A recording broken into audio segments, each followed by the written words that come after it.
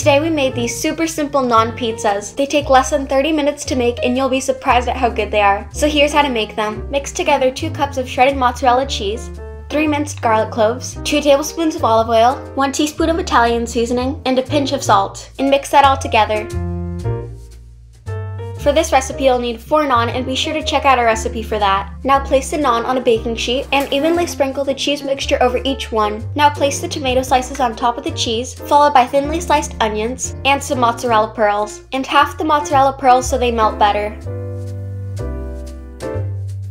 Bake at 400 degrees for 10 to 15 minutes. Let cool a few minutes before serving, and then you're ready to enjoy.